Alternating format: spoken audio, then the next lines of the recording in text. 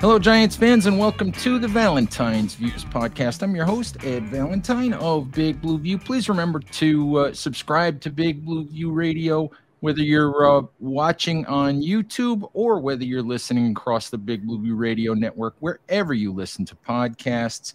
All right, Giants fans, one of the things that I would like to do as we fill up some time this summer is help you guys get to know some of the contributors at Big Blue View. You guys know Chris Flum. You guys know Nick Filato from their writing and from the podcast work that they do. You also know Tony Del Genio from his writing and some of the shows that he's done with me. And today I have one of our newer contributors with me on the show. I have Rivka Boord. And Rivka, thank you for hopping on, and welcome to the show, and a belated welcome to Big Blue View as well. Well, thank you for having me, and I really appreciate the opportunity to write for Big Blue View and to cover the Giants. So you came on, was it April? I think you came on staff, and we have to start here in terms of telling people, what your background is. You are writing for a Jets site and a Mets site. And I don't know about Big Blue View readers and listeners in baseball, but Jets and Mets is two strikes. I don't know. I'm sorry, but just tell folks how that came about and a little bit about your background. Okay, so I've been a football fan since I was 9. I mean, really since I was 5 years old, but 9 was when I started following full time. My mother's father is a huge Jets fan, and he got to me first in sports. So he taught me everything. He taught me football and taught me about the Jets. So that was going to be the team I was going to root for. The thing is, when I was 9, I discovered that my father's a Giant fan. So, and not only is he a Giant fan, but he has 6 brothers, and 5 of them are also Giant fans. One of them's a Cowboy fan. So I'll ask Giants fans which one's worse, Jets or Cowboys. There's always a black sheep. There's always a black sheep. I will tell you quickly, I have 2 sons, and my youngest son decided during the 2007 Giants Super Bowl, he decided that if he was going to sit down and watch the game, it was Giants Patriots, of course. He decided if he was going to sit down and watch the game, he was going to sit there and annoy me. Or he was going to root for the Patriots. And to this day, he still roots for the Patriots. Oh, wow. So I have to deal with that. So I get it. Yes. So then, my father's a Giant fan. And the thing is, this was 2005. So I guess I was 10 then, but the Jets were so bad that year. They were 4-12. Chad Pennington got hurt. Everything went so bad that I said, you know what? My father's a Giant fan. Let's go watch the Giants too. So I started watching the Giants that year, rooted for them really hard, saw them lose 23-0 to Carolina. Now, I watched that game with my grandfather, who's a huge Jet fan and does not like the Giants. And for most of the years that I watched Giants games, I watched them with my grandfather. So I dealt with the reverse of what you did, which is I'm rooting for the Giants and he's rooting against them. But I stayed a fan of both teams, and it's not the same thing as, like, let's say in hockey, where you have the Rangers, Devils, and Islanders in the same division, or you have the Nets and the Knicks. These are teams that play each other once every 4 years. I understand that there's a rivalry going back, and it's about supremacy in New York. But if you sort of put that all out of the way, as long as people are not like actively, getting on each other's case about it, they don't really have that much to do with each other. So it's not really that complicated. Now, 2023 is going to be complicated because they play each other. So I'm going to be covering the Jets and the Giants and writing about the strengths and weaknesses of each team for the other one. But for the most part, there's not a lot of overlap. So it works. And in terms of what you said about Giants and Mets, my father and all his brothers are Mets fans. So they're Giants Mets. And believe it or not, my sister once posted in a Mets Twitter community asking if people are more Jets fans or Giants fans. And in the 1,000 responses she got, there were more Giants responses. Interesting. Because I guess I think of it as, maybe because it's the way that I think of it as Giants, Yankees, and Mets, Jets. But so I always thought of it that way. Mets for me makes sense. Giants or Jets, I could see it either way. What doesn't make sense to me is Yankees and Jets. it's just like if you're a Yankee fan, you like that, organization that has this history of, winning big and spending big, and then you're a Jets fan. It just doesn't compute to me. Yeah. So I'm curious though, since you came on at Big Blue View, have you had to explain yourself to some of your Jets readers? No, actually, I guess none of them really know that I'm doing this. The extent that I get is when on the Mets site, sometimes I get readers asking me about the Jets or the Giants. I do get that in the same thread sometimes, same comments on the same article asking me about Jets or Giants. But JetX, I guess they don't pay much attention, just like on the Giants site. I mean, I happen to have told everyone that I'm a Jets fan, but no one really cares too much. And I'm curious how you gravitated to sports writing. So, it's funny. I look back at it now and I say, I wish I had gotten into it much sooner. I always had opinions about sports, and I would always, every time we had a family event or anything, my family members would always come over and ask me, questions and discuss things with me.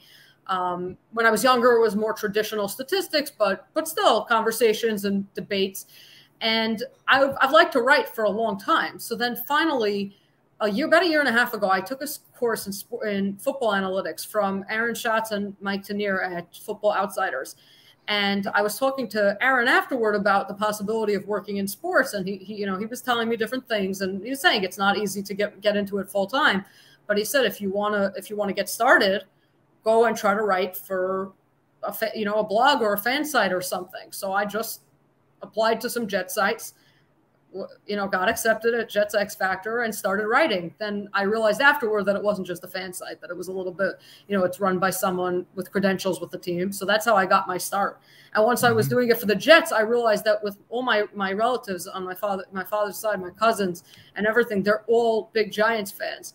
And they couldn't read my content because they don't really follow the Jets. So I said, let's get into the Giants too, because I follow them too. I know a lot about them. Let me cover them also. And you have you love the analytical stuff. You love the numbers and all of that. And why don't you tell folks, where that love comes from and what your background is with all the analytics and that kind of stuff. Okay. So I was actually before this year, I was a high school math teacher for 6 years. So, numbers have always been my thing. As I said, when I was younger, I hate math. I hate math. I hate math. I hate math. That's you and 99% of the people I meet. I'm not teaching it anymore, for better or for worse. So there's a reason why I'm a writer. I hate math. Well, I'm a writer who loves math. But now that I've thoroughly distracted you, go ahead. Yeah, so I taught math as a kid. I didn't have so much access to, let's say, advanced writing. Most of what I knew came from watching or from the paper. I used to pore over the stats. I knew like every single player. I used to know the backup play, like the double backups on teams, even with getting all my information from the newspaper. So, and then as I got a little older, you start hearing about all these terms, and you just wonder, like, what is that and what relevance does that have? So really a few years ago, I started looking a little bit more into, what's behind this, like this game that I love. I was very frustrated originally when the game became such a passing league, right? I liked from my youth running the ball to set up the pass, defense, very, very traditional in that way. And then when the league opened up, I wondered, like, why is this? Is it just for the fans and just to make it more exciting? And so I started, looking into the data a little bit more to try to understand, why are some of these trends shifting in the NFL? Is it really true that going third and fourth down should be done a lot more than it actually was at the time, for sure? Things like that. And so it just became, an interest, and it's still a growing one. And there's always more to learn and more to access. Unfortunately, a lot of the information regarding analytics is proprietary. So right now it's very hard to get access to all the data that you want. Sometimes you have to sort of try to, create it on your own to a certain extent, or at least figure things out. But that's what makes it so cool, is that it's a developing field. Yeah, I think it's, although the Giants are leaning into it more and more, when you listen to Joe Shane talk about analytics and the data that they have, I think baseball is way ahead of football in terms of using the analytics and all of that. And, you know, as a baseball fan, I understand the analytics, but there's part of me that's like, can we just play and can we let the manager actually use his brain once in a while instead of referring to the numbers? I almost think that, you know, and I'm sure you've heard this before, but to me, the analytics is nice, but sometimes you have to let football people think football and make decisions. And I think sometimes we get beholden to the data. I mean, I don't know how you feel about that, you know, as you watch these sports unfold. So it's interesting because I told you I was going to read the book Caponomics, you know, just about, you know, the salary cap to learn more about it. I'm making my way through it. But one of the things that it says pretty early is, forget which offhand, I think it was from the Cleveland Browns. It was one of their GMs or something had said that the ideal split in football is 60% analytics, 40% film. So he said you lean slightly on the numbers, but not just film, but meaning film, coaching, what you see on the practice field, what you see from the players, things like that. So what he's saying is you want to put an emphasis on analytics and maybe give it primacy, but not make it overwhelm everything else. Meaning you still have to let football people be football people. The exact ratio we could debate, you know, which one should come first, which one is more important. I would like to think that they should be more 50-50 and that you need to use analytics more, I think, to set up, I think to set up the structure of what you're looking for in your organization and what's the most efficient system to run. You might want to go with analytics, but then in terms of the players that you bring in, you want to go with players who fit your system, not necessarily, you know, just the raw numbers or the combine stats, certainly. Yeah, I think the thing that, you know, as an old school guy, you know, as a guy who's been watching sports since before there were all of these analytics, I get the value, but there is also to me, there's a human element. There is a game situation. There is you know, what's going on with the guys on the sideline. There's, you know, is the guy hurt? Is he 100%? There's, you know, when you're watching a pitcher, it's like he's thrown 92 pitches, but he's throwing the ball great. And he's better than the guy in the bullpen that the analytics say I'm supposed to bring in right now. So, you know, to me, there's a human element that the numbers just can't really, that they can't quantify. So that's why I wish, to me, sometimes it feels too heavy going toward the analytics side. So I think every organization has its own mix. It's also in terms of where they use it. Some teams really use the analytics mainly, you know, for the draft and for free agency and the cap. I think actually across the NFL, that's the most common use of analytics, is just in terms of figuring out how to manage your salary cap in the most efficient way possible. Into the particular analogy you gave with the pitcher, one thing to keep in mind is that there is a lot of evidence that when a pitcher goes past 100 pitches, that's when the injuries start. So that is something to keep in mind. But as far as football is concerned, you know, I definitely think there's a feel, but I always go back to something that I saw in the Super Bowl that at the time, not even having looked at the analytics, I said, I'm telling you that this was the wrong decision. When the Eagles were down, I think 28-27, they have 4th and 2 from their own maybe 32-yard line, something like that, 32, 38, whatever it was, in the 30s. And, you know, the most aggressive coach the entire year on going for it on fourth down. You know, Football Outsiders publishes a list of, you know, the aggressiveness index, they call it, based on, you know, game situation and how often coaches went for it compared to their peers. Nick Sirianni was the most aggressive coach in the NFL on 4th down last year. And yet, in this situation where, as it turns out, all the models were saying he clearly should have gone for it, he chooses to be conservative and to punt. And I understand it was at his own 32, but he's playing the Kansas City Chiefs in the Super Bowl. It's 4th and 2. This team has an incredible success rate on 4th down.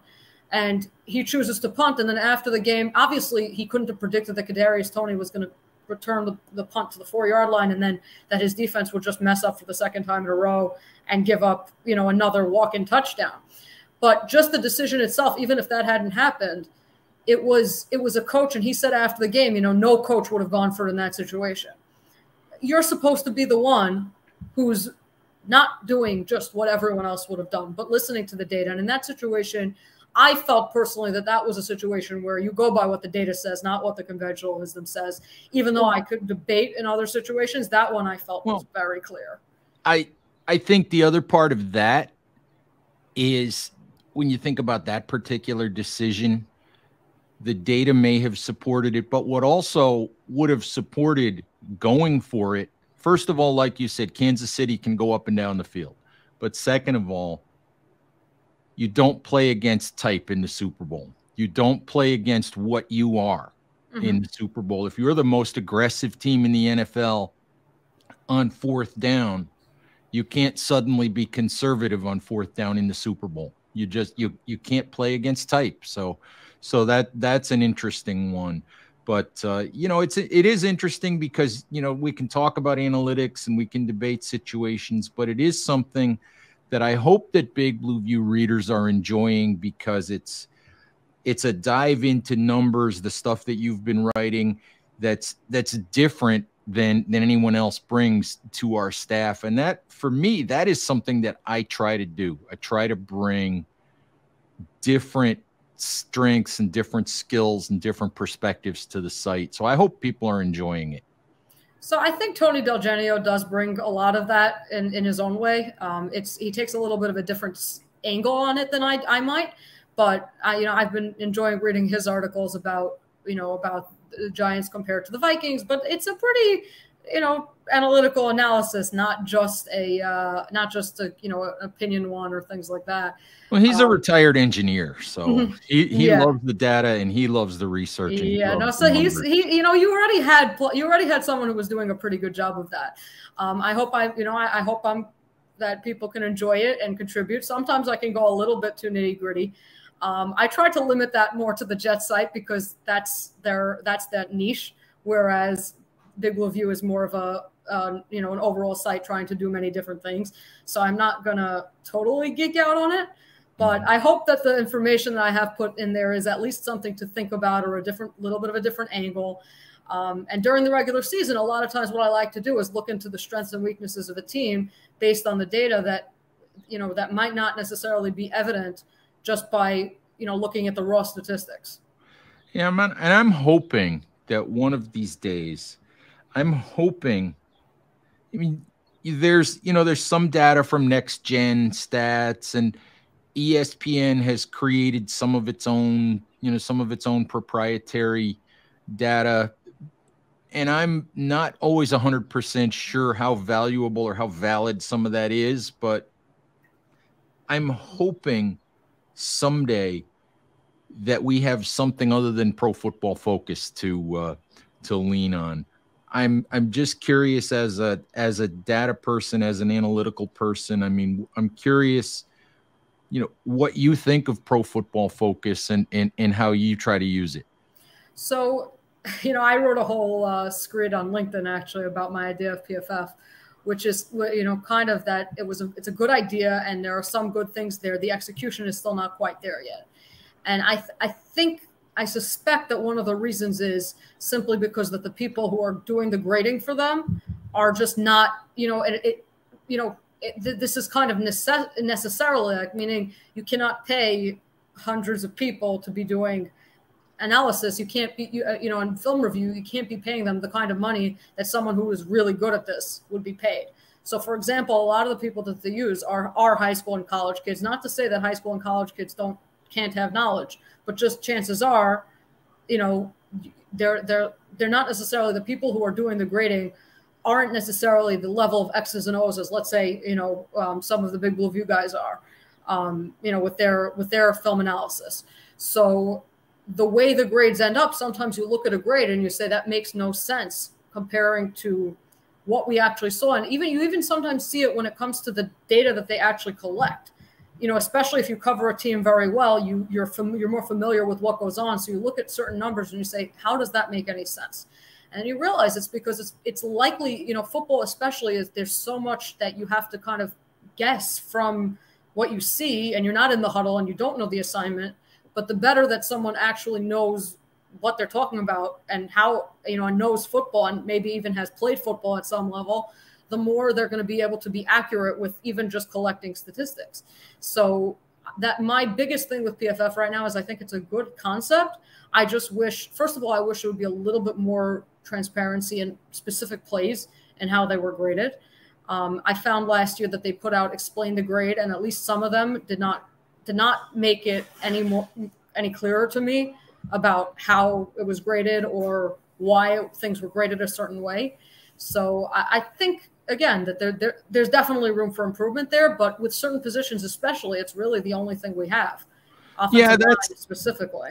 That's one of the things that I try to tell people. We reference it, and I find some of their what they call signature stats, some of that data to me is more useful because it's a larger context than it is to look at their grades, their player grades per se. You know, I tell people all the time, because we use, you know, Pro Football Focus grades in a lot of our stories. It's a guide.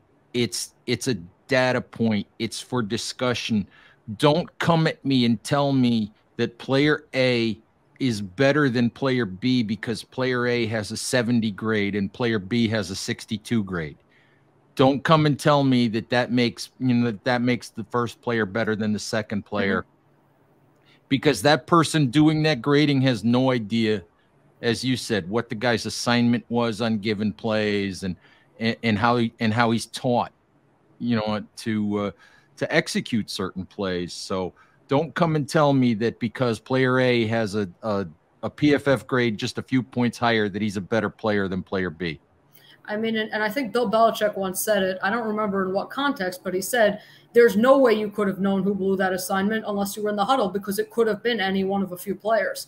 Even if you look at the defense and you think it would have been a certain way, it really just depends. We call it the same defense with different players having that assignment. So you can try to give a guess, but you don't know. You really don't know. And that's a lot of the times you see it, and particularly with safety play, you see it a lot, where you don't know what that safety was meant to be doing. So the cornerback gets blamed for something when he was expecting the safety to be there, or things like that. And yeah, it's complicated. It's very, very easy to look at coverages. As you said, it's very, very easy to look at a blown coverage per se and blame the closest defender, which is what Next Gen Stats does. When it may not have had anything to do with the closest defender. And, you know, that cornerback who winds up being the closest defender may have simply recognized the screw up in the coverage and been the one to try to react, and wound up being the closest one there to cover somebody else's breakdown. So very, very difficult, especially the way that NFL teams try to hide coverages now, try to rotate guys into different places and disguise what they're trying to do. Oh, absolutely. And it is definitely one of the limitations, and it may always be one of the limitations of analytics. There obviously is a long way to go. I think there's still a lot of things that can be done to improve. I happen to think, a lot of Next Gen Stats is based on models, based on that chip in the ball and the dots of where every player is. I think that they might do a better job by training some sort of AI model on, the last who knows how many years of football games, and actually creating models based on that rather than creating models based on the dots. That's my personal opinion. I think that doing something like that would probably give you a more accurate description of where a player should have been, even though it wouldn't be perfect. I think it would be better. I'm not about the feasibility of that. I'm not commenting on. I'm just saying that from what I see from Next Gen Stats, some of the things that I've seen from there, and I've actually even spoken to some of the people who are involved in ESPN analytics also. And I said, what about this player that makes no sense? Like, watch the guy. He stinks, and he's rated one of the top run defenders in the league or something like that. Right. So, I definitely see the limitations in analytics, and I think that's kind of where there is no substitute for film study. Right. Absolutely. And there's no substitute for, you know, the more you watch, the more you understand, the more you study, and it all goes into a big pot, you know, and I think as you try to figure out, you know, who's a good player and who isn't. I mean, that's also very interesting. You know, the more you get into analytics and the more you get into film, the more you sometimes wonder, do I even really know who's good? Like, there are some players, like you watched Dexter Lawrence last year. There was no question about it. I mean, the guy was a beast. You know, you watched him and he was, you know, and the fact that he was so dominant and yet the Giants, you know, defense struggled so much was that much more incredible. But when you watch, for example, you know, some of their linebackers or Adoree Jackson, you know what the stats say about them, but I'm like, okay, so how good is he really? I cannot tell because some of the players next to him aren't that great. And some of the, you know, there's rotating on and off in their defense. And it becomes, the more you know, sometimes you feel more and more like maybe the guy is good in that scheme. Let's say free agents in particular, you're trying to figure out who would be good for this team. It's very hard to tell. It can be, and it's very interesting that you mention, you know, the guy next to me, because that is incredibly true when it comes to, especially when it comes to offensive line play. I can remember, and this is going back a ways. I can remember Will Beatty for the Giants, left tackle, pretty good player. Mm-hmm. Signed a big contract. I think this was after the 2012 season. Mm-hmm. Had a miserable 2013 season, worst season of his career. And people were saying the Giants never should have spent that money and this and that and the other thing. And, you know, Beatty ended up more or less flaming out of the league due to injuries. Mm-hmm. But I kept saying, you know, he's playing next to James Brewer. And James Brewer doesn't even want to be there. You know, he's playing next to James Brewer. You know, give the guy a break. He's trying to block for two people.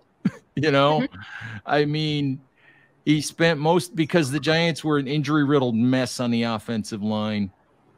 And it definitely impacts. The guy next to you definitely impacts, you know, what you, you know, how you perform. Mm-hmm. Yeah, and that's something that analytics very often can't account for. Right. You know, it's interesting. I actually asked ESPN because I was curious about their pass rush win rate stat from ESPN specifically, not Pro Football Focus's. So I asked one of the guys who works at ESPN, just, you know, how does this player end up with this pass rush win or pass block win rate? Yeah, pass block win rate. I asked him, how do you end up with an average rate when he was clearly below average? He said, well, he had one of the highest double team rates in the league. So he was a lot of times joining in with someone else. So he has an average pass rush win rate. Well, maybe we should try to combine those in some way to say, how often did he win when he was isolated one-on-one versus when he was double teamed? That, you know, that makes a big difference. And also this from film study, if a guy comes clean, you have to do your best to figure out who it was who blew that and not just credit it to no one. Because then you end up with the worst offensive linemen with decent grades because they're not getting blamed for just complete flops that they made. Absolutely. Hey, let's finish up here. Mm-hmm. And I'm going to finish up with we're going to get off analytics and I'm going to finish up with a Jets question. Sure. All right. Aaron Rodgers. Mm-hmm. He's turning into a party boy. He's at the Tony Awards. He's at Taylor Swift. He's at all the concerts. He's everywhere. He's enjoying life in New York City and in New Jersey and all of that. This is only going to go one of two ways with the Jets and Aaron Rodgers. It's going to be glorious or it's going to be a complete and utter disaster. What's it going to be? So if I answer the latter, some of my Jets people will probably scream at me. You know, as a hardened Jets fan, it's very hard to think that it's going to be anything other than a disaster. You know, from a football perspective, So much of it depends on their offensive line.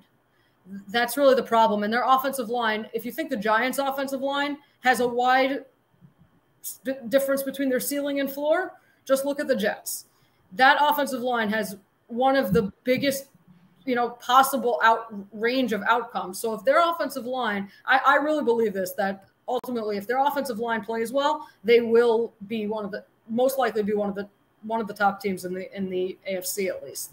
If their offensive line does not play well and plays, and they have, even if they don't have the same injuries, they just have the level of poor performance that they had, even anything close to what they had last year, their season's going to go down the drain. Yeah, it's always it'll be interesting. We'll see what happens this season when the Jets and the Giants play, and in that'll be a very interesting matchup actually, because of how the Giants like to blitz, and the Jets have had a lot of trouble in the past picking up blitzers, especially like if you're going to try to stunt or things like that. They've had a lot of trouble with that. And then the Giants also with Daniel Jones as a running quarterback, or a quarterback who has a lot of talent with his legs. The Jets struggled with those. Yeah, it'll be interesting. We'll see how it goes. Rivka, thank you very, very much for spending the time. I hope you're enjoying Big Blue View. I hope your boss at that site isn't driving you too crazy. No, I really appreciate the time that you've spent with me, especially when we just get to discuss random things about the Giants, about football. I've definitely learned a lot already, and I'm very much enjoying it. So thank you, and thank you for taking the time. I know that the readers are enjoying your stuff. So thanks again for the time. Giants fans, thank you as always for listening. Please remember to stay safe out there, take care of each other, and we'll talk to you soon. Bye-bye.